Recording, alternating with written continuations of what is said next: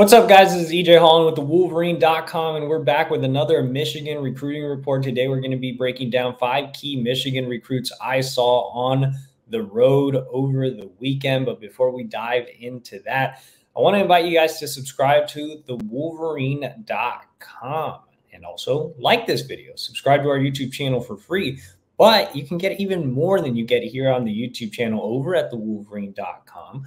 $1 for 2 months using the promo code UM1 exclusively for our YouTube viewers. So that gets you insider access on everything Michigan recruiting, football, basketball, transfer portal.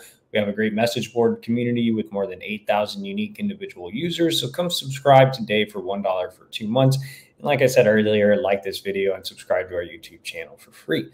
All right, let's break down 5 key recruits I saw on the road over the weekend. So I was in the great state of Florida, down in Bradenton, Florida, at IMG Academy for Under Armour's Future 50 event, which featured some of the best 2026 recruits in the country. Here are 5 key recruits I saw. We'll start off with top 100 Michigan quarterback commit Brady Hart. So Michigan landed Hart last month, and it was a massive early win for the Wolverines. Hart is the guy that was at the very top of the quarterback board. And it was cool because this event let me see Hart throw side by side with some former Michigan quarterback targets like Brady Smigel and Noah Grubbs and Will Griffin. And Brady Hart was clearly the better quarterback of that group. I think that Michigan won out. You know, I know Notre Dame ended up with Grubbs. Florida ended up with Will Griffin.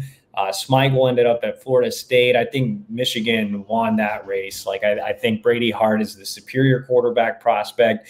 He's rare in the sense that he offers a high floor with his build and his mechanics. He's starting to fill out that tall frame, and he's pretty polished as a passer at this stage. Pretty young for his grade as well. For example, like Brady Smigel is a full year and a half, maybe like more than a year older than Brady Hart. Hart just turned 16 this calendar year, so he won a Florida State championship as a 15-year-old. So the upside is still there, and he's a guy that is, as he matures, he's only going to gain more arm strength. But I think that there's a ton to like about Brady Hart. He won MVP on day 2 of the event by On3. So I would expect him to rise up the rankings. I think he could be in the 5-star discussion, much like J.J. McCarthy was by the end of his recruiting process. All right, the next recruit we'll hit on is Savion Hyder, top 100 running back out of Virginia. Now, Hyder is one of the biggest priorities for Michigan on the offensive side of the ball next cycle. The elite running back out of Woodbury Forest. This is a guy that has a great relationship with new running backs coach Tony Alford, who has made him a top priority. Alford recruited him as an underclassman at Ohio State, so there's already a connection there. Hyder actually visited Michigan in the offseason and is now set to return for the barbecue at the Big House. So getting him back on campus this month is massive. There is a lot to like about Savion Hyder. He is a home run hitter.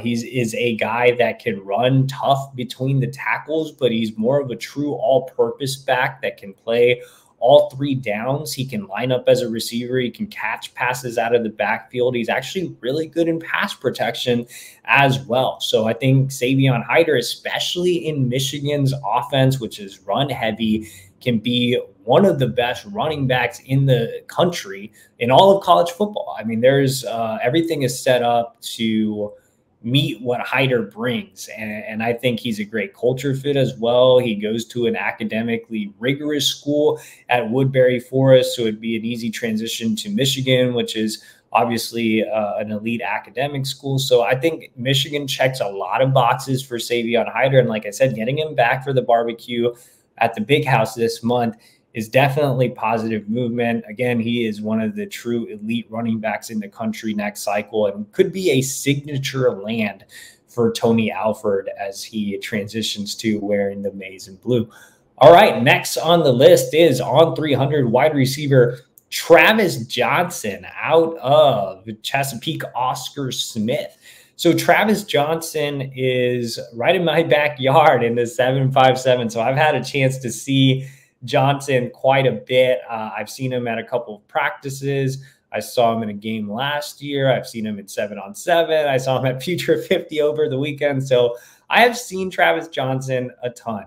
And the thing that stands out to me about Travis Johnson is that every time I see him, he gets better and better. The first time I saw him, I was like, okay, this is a guy that has a little juice. He's a bit raw. And now he's really ascended as a true elite receiver next cycle, which has been really fun to see his progression. Now in the top 150, he's right at about 6'3", 175 pounds. So he's a tall, athletic wideout, a pure, big-bodied pass catcher on the outside.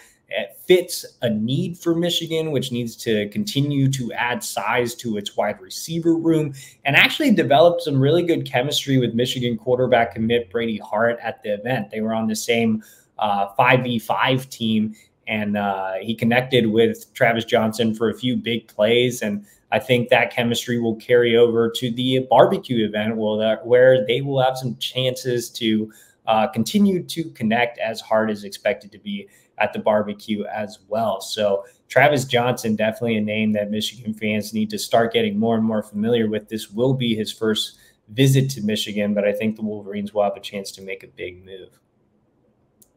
Next up on the list is top 100 safety Zechariah Fort out of IMG Academy. So Zech is a guy that Michigan fans should be really familiar with already.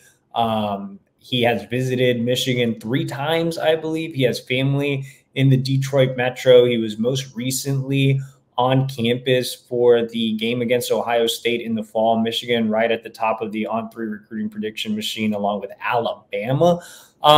You know, that familiarity with the program, the fact that he has family in the area, I think Michigan gives Michigan a good chance with Fort. Michigan's already had success at IMG Academy this cycle, landing Caden Strayhorn, Donovan Johnson. Both of those guys are already recruiting for it. And like I said, you throw in the fact that he has family in the Detroit Metro. You throw in the fact that he's already visited 3 times. You know, Michigan has a really good chance to pull Zach Fort out of IMG Academy. He's a really fun player as well. Not the biggest safety at 5'10", 170, but an absolute playmaker. I thought he was one of the best secondary players at the Future 50 event. I really like him as a nickel. You know, he's always kind of been attack mentality.